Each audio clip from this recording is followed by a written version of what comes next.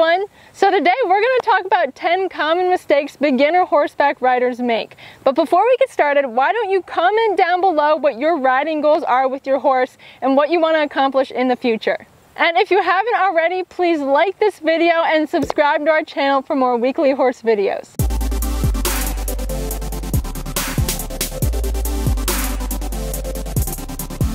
So today we're talking about common mistakes beginner horseback riders make. So no judgment here at all. We've all made mistakes. We are all still making mistakes for the more experienced riders out there. So today I want to address some mistakes that beginner riders make, but that may not always be addressed. So the first mistake we're going to talk about that beginner horseback riders make is that they rely on their reins for balance. So what I mean by this is that the rider may be trying to pull themselves forward or balance themselves by yanking on the reins and having that pressure on the reins. If you watch a beginner rider post-trot, you'll see that they're like this and they're trying to pull themselves up with their reins. But that can make the horse really upset, and it's also causing you to pitch forward or pitch yourself backward rather than being balanced over the horse. So instead of riding like this when you're trying to balance, you can sit back and sit over the center of your horse for your balance. Your balance is going to come from your core. So these are muscles that you're going to need to build. So one great exercise to combat this is to ride without your reins. So you can stick your hands straight out to the side, and this will force you to focus on balancing over your horse and sitting in the saddle correctly.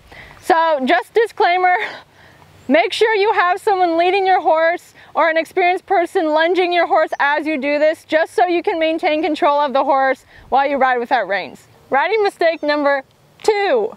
Not releasing pressure when your horse responds correctly. So this is one of the foundations of horse training.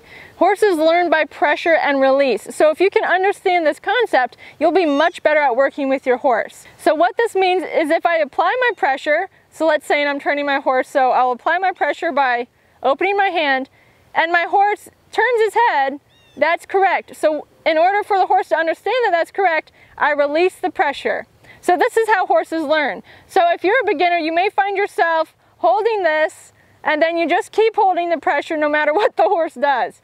So a perfect example of this is asking your horse to stop. So what I see a lot of riders do is they'll ask the horse to stop by pulling back on the reins, but once the horse is stopped, they don't release that pressure. They hold the same pressure on their reins, and this then causes the horse to walk backwards. So the rider's getting frustrated that the horse is going backwards, but in reality, the horse is just responding to what the rider's asking. So if you are finding yourself getting frustrated with your horse, the first thing you should do is look to yourself to see if you're doing anything that may be causing the horse to react a certain way. So if my horse is backing up when I want them to stand, I need to first look at myself to make sure I'm not subconsciously telling them to back up. So for our third mistake, it's putting your foot too far into the stirrup. So the correct placement for your stirrup is on the ball of the foot, so kind of right behind your toes, where your toes meet your foot. I see many beginner riders putting their foot in the stirrup up to where the heel of their boot is. So there are a few reasons you don't want to do this.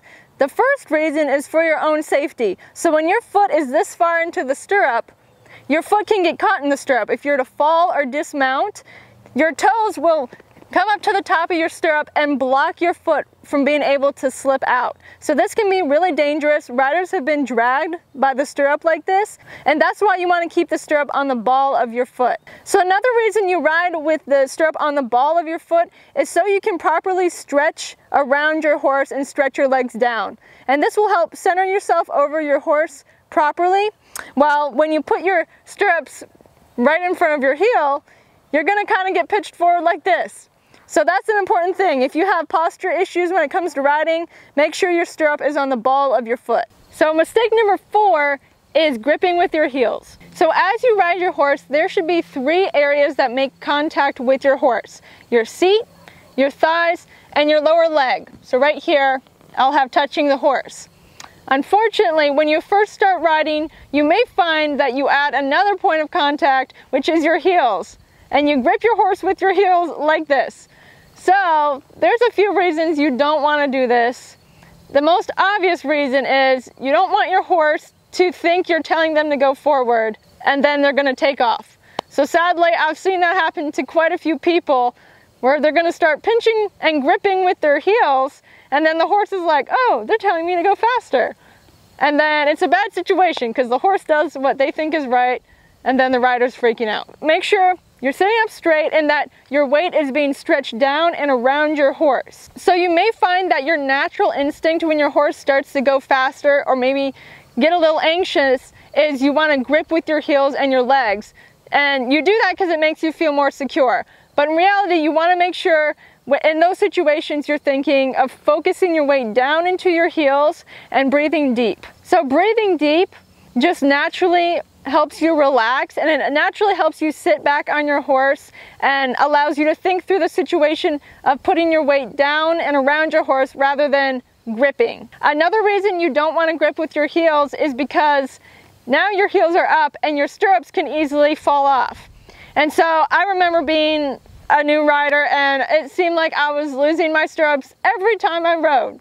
And so that's one of the reasons you may be losing your stirrups, is because your heels are up, you're gripping your horse, and so your stirrup is falling off your foot. So mistake number 5 is pinching with your knees. So when you first start horseback riding, you may feel like you need to grip your horse in order to stay on. So part of that gripping is gripping with your knees. So in reality, what you should do is sit up, sit back, stretch your weight through your heels, and then just naturally by doing that, you will notice that your knees are off of your saddle. So what it will feel like is just the inside of my knee is going to be just lightly touching my saddle. It's not gripping, it's basically just laying against the saddle. So if you take your hand and stick it right here, I could easily slip my hand out. But when you squeeze with your knee, I can't get my hand out of there. So that's an indication that this is the wrong posture and the wrong position on the horse. So there are a few reasons of why you shouldn't grip with your knee when you horseback ride. The first reason is that it makes your leg swing, your lower leg. So if you notice, if you grip with your knee, your lower leg, you lose all control of it. It's very hard to keep it still. I see this most when it comes to post-trotting or trotting on a horse. I notice that a lot of beginner riders have a hard time controlling their legs. The reason for this is the trot is a new gait and it can feel kind of bouncy. So just naturally, they're gripping with their knees to stay on the horse.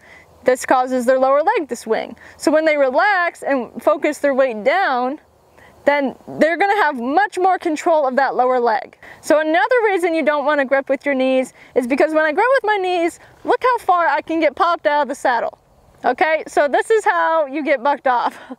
I remember when I first started riding lessons, my instructor was just talking with me and she noticed I was gripping with my knees. So she said, well, make sure you're not gripping with your knees because if the horse bucks, you're probably going to fly off. Well, sure enough, like 5 minutes later, the horse bucked and I flew off. And she came back and she said, well, you shouldn't have been gripping with your knees. So when I grip with my knees, like I said, look how far I can get shot out of the saddle. There's a lot of distance between here and here, right? But when I relax down, keep my weight down, weight focused down, and I'm sitting correctly, it's going to be hard to pop me out of the saddle. So another reason you don't want to grip with your knees is because this will make you lose your stirrups. So we talked about how gripping with your heels will make you lose your stirrups. It's the same concept really. Grip with my knees, my leg swings back, uh-oh, my stirrup came off. So that's something to be aware of as well. If you're losing your stirrups, you may be gripping with your heels or gripping with your knee. So mistake number 6 is looking down at the ground as you ride. So every rider I've ever known has at some point or another had a problem with looking down at the ground as they rode. So when you ride a horse, you naturally want to look ahead to where you're going. So I don't know how many of you know how to drive, but I remember when I was taught how to drive, I was taught to look ahead between the lines of where I wanted to go on the road. So in the beginning, as I was learning, I would look right at the road ahead of me and I would have to be turning the wheel all the time because I would notice that these turns were coming up and I wasn't prepared. So same thing as you ride a horse. You want to look up where you're going so you can prepare ahead of time for whatever obstacle you're going to come across. So when you're riding your horse and you're looking forward to where you're going, you're going to be riding your horse more confidently compared to if you're riding looking at the ground. So first of all, your horse can feel you looking down at the ground. When I look at the ground, my shoulders drop and I pitch forward a little bit. So they'll feel that. But secondly, Horses are prey animals. They're constantly looking for things that may pose a threat to them. So if I'm looking down and I'm focusing at something on the ground, the horse is going to be like, what is that over there? And that's a lot of the reason why horses stop at jumps. I can't tell you how many times I've gone flying over my horse's head because I was looking down as I was approaching the jump and the horse sensed it and they stopped. Looking down does not communicate confidence to your horse. So as I ride my horse, and if I'm looking down, I can feel that they're a lot more wobbly and wiggly compared to if I'm looking up. You know, I'm sitting confidently in the saddle, I'm riding my horse forward. They're going to be riding a lot more in a straight line compared to looking down and I randomly have to turn and things like that. So mistake number 7 is getting tense on your horse when you start to get nervous. So how many of you have been walking around a corner in your house and suddenly someone jumps out and scares you and you go like that, okay? You get super tense and you freak out. So that's the same thing we basically do when we start to get nervous or anxious about something, especially when it comes to horseback riding. I know I had this horse, Pepper, I still have her. She would have these episodes where she'd just freak out and I could tell when it was coming. So whenever she started to get a little, you know, crazy and wild, I would start to get tense because I was anticipating her about to blow up. A lot of times we do that on our horses, or if I'm jumping a big jump that's intimidating to me, I'm gonna get a little tense beforehand because I'm not really feeling confident in the horse to go over the jump. So what does this communicate to your horse? So think about your horse in the wild. You know, wild horses galloping around the field, all's good. Suddenly a mountain lion comes running after the herd and it jumps on one of the backs of the horses and it's like this and it's trying to bite the horse's neck. Okay, so when I'm sitting on my horse and I'm starting to get nervous and I'm pinching with my knees and I'm pulling on the reins, it feels to them like the exact same thing. So this is naturally gonna make your horse start to feel anxious and start to get worked up. Horses can feel the smallest fly landing on them. So they can also feel your heartbeat as you sit on their backs. And what horses do when they start to get nervous, I've been standing around them when this happens, I can physically see the heart beating in their veins and I can also feel it. So when they start to feel our heart beating, they're like, oh, her adrenaline's getting kicked up, so that means something's about to happen and I need to be ready. So even if you're feeling nervous or anxious on your horse, you can still position yourself to communicate confidence to your horse. So when you're tense, you know, you're squeezing with your knees, you're pulling on the reins, you're probably pitching forward. So when I want to communicate confidence to my horse, I can sit back and relax, stretch my weight down into my heels, you know, have a hold on my reins, but I don't need to be pulling on the horse's mouth. I've already mentioned this technique in this video, but another great way to control yourself if you're feeling anxious is by breathing deep. So breathing deep will naturally just relax your body and cause you to sit back, and it's also going to control your heart rate a little bit. So when I'm starting to feel nervous or anxious, I can focus on my breathing, and that way I'm focusing on something else rather than why I'm so anxious or nervous. Mistake number 8 is not keeping your legs under you as you ride your horse. So if you're riding in the correct riding position, you should be able to draw a straight line from your shoulder past your hip and down to the back of your heel. So that way your foot is staying under you and you have control of your movements a lot easier when your leg is under you. So when I put my leg not under me, I can put it this way or I can put it this way. Notice how I don't have as much control of what my body is doing. So a lot of this comes with pinching the knees. So if I'm like this, I cannot control what my upper body is doing. If I'm like this, still can't control it, and I also probably can't control my leg either. So one way you can fix this is I remember my riding instructor telling me, pretend someone is grabbing you from your hair and pulling you straight up. So that way, I'm sitting up in the saddle and they're creating a straight line from my shoulder through my hip and down to my heel. So another thing you can do to help keep your legs under you and your lower leg under you is to focus on wrapping your leg around your horse. So when you do this, you can't wrap your leg around your horse if you're pitched back, and you definitely can't do it if you're pitched forward. So if you can properly wrap your legs around the horse, that means you're more than likely going to be in the right riding position. So mistake number 9 is riding with straight arms. So with the correct riding position, your elbows will be bent, your hands will be square, and your shoulders will be back. This way, you're balancing yourself over the center of your horse and helping yourself stay straight. So when I straighten my arms here, naturally, look, my shoulders naturally slunch forward, right? And it's going to cause me to kind of tip forward. So one reason I see riders riding with straight arms is because their reins are super short. And so naturally, they just have to have straight arms. This is getting in the horse's mouth. You're going to be applying unnecessary pressure. So first of all, make sure you have a decent rein length so you're not all up in your horse's mouth. And if you need to, you can follow with your arms as you ride. In this way, you're not pulling on their mouth or applying unnecessary pressure. So when you keep your elbows bent, you're going to keep your hands even. So many times I see riders riding like this where their hands are uneven. But if I want even pressure on my reins, all I have to do really is bend my elbows. And then this is also going to help me keep my shoulders back. So mistake number 10 is not knowing the one rein stop before you get on a horse. So what is the one rein stop?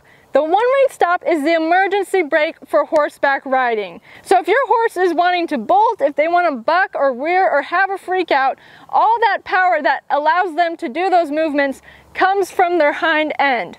So what the one rein stop does, it disengages the horse's hind end, and this takes away the power for the horse to move forward or freak out or buck or rear. So how do you do the one rein stop? It's super simple and super easy, and I show it to anyone I'm putting on a horse for the first time.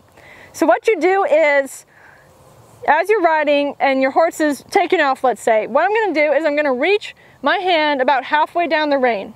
I'm going to grip my rein, and then I'm going to bring my hand back to my hip.